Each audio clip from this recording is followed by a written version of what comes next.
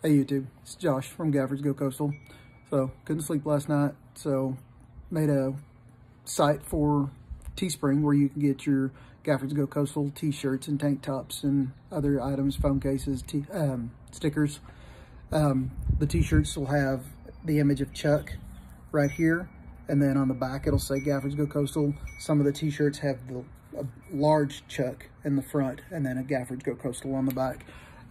Lots of colors. When you open the site up, it shows black. Shows like all the T-shirts, everything are just black, but there's other colors. So go on there, check it out. Give us a like, subscribe. If you have any comments or if there's any colors or other suggestions, I even saw leggings on there. So if you want some leggings or socks, I don't know. Maybe somebody wants some Gaffords Go Coastal socks. I may have to get some for me. But like I say, comment below. Let me know if there's something specific y'all would like.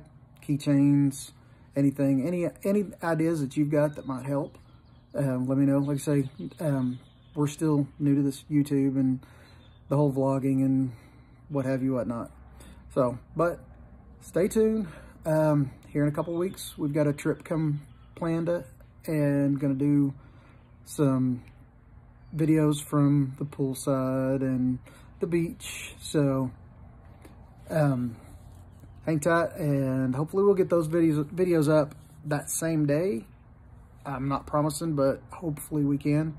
Depends on the afternoon's activities. So should be a good trip. We won't have the toddlers with us. They're gonna stay with their aunt, but they get to go on the next trip because we've got a trip coming up in June for Jellystone. So stay with us, like, subscribe, hit the little bell button. You can get the notifications for when the videos will come up, and you'll see the reviews and the videos from Jellystone. That's one of the girls' favorite places to go. Nicole and I, we loved it. It had a great time. The pool was amazing.